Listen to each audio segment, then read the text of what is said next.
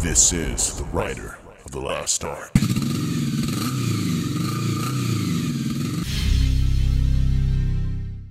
So how's everybody doing today?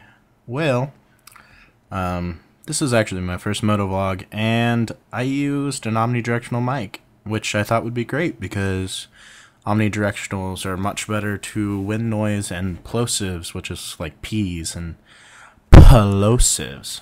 Anyways, so I tried an omnidirectional mic, and it actually picked picked the bike up over it picked me up. So right now I'm actually going to go on a ride.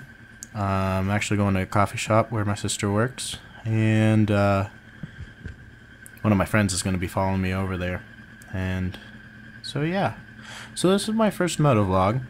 I'm obviously doing a voiceover for it, which is slightly obnoxious, but I'll try to do a pretty good balance between the bike and my voice. So this first vlog, I'm really nerdy.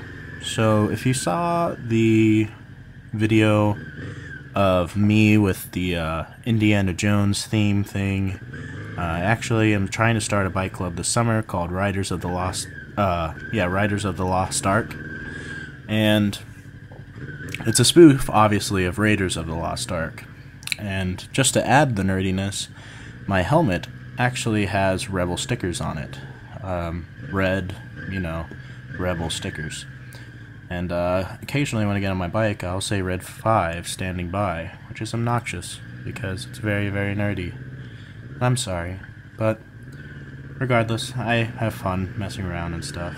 So, leaving church right now, and going across town.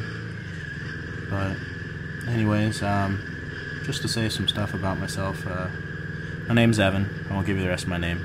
My code name will be Red 5, and which is nerdy.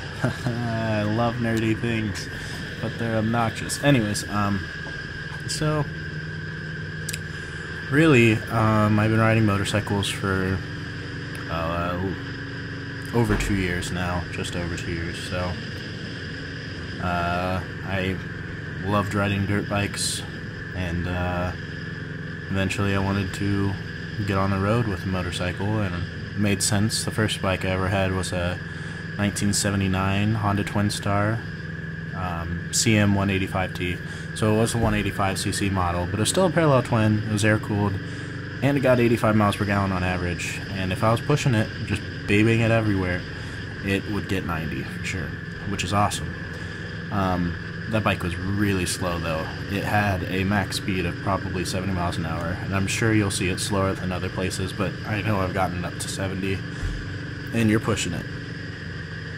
Normal acceleration was hard for that bike, but it was a trooper. Had Kickstarter. I'm very old-fashioned in that manner. I think every bike should have a Kickstarter. I wish my bike right now had a Kickstarter. Yamaha just came out with a 400 single-cylinder bike that is retro, and I love it. And if I had the money to buy it, I would, but I don't. And also, I wouldn't want to give up my Nighthawk for that. The second bike I ever owned was a Kawasaki Vulcan. It was a 2006, and it was the 500 model. Liquid cooled, did not have a Kickstarter. It was a cruiser, or if you want to call it a cruiser, it was a baby cruiser. And 500 cc's, got 65, 60 at least. But yeah, parallel twin, liquid cool. It was too comfortable, man. It had no character. There's something about retro that you just gotta love, So that was my second bike. I got rid of it. It was very dependable. Like I said, it was 2006. I got it for a deal. I got it for $2,600. Sold it for $2,500. And after a year of riding it, which was really good, but I had some fun with that bike. But later I'll tell you a story where a biker actually listened to this. Yes, I know I missed second. Yeah, fun. Too bad the speed limit wasn't that high. Later on, I'll tell you a story about a really bad experience where some guy in a big diesel truck tried to run me over. That wasn't fun, but that's the reason why I got the Nighthawk that I have right now. And the bike I have right now is a 1993 Nighthawk 750. Hopefully I'll get audio in my helmet. And yeah, so thanks for watching. The video should get better from here on out. So this clip will be ending shortly, but yeah, thanks for watching. Please subscribe. We'll have some fun. Later, guys.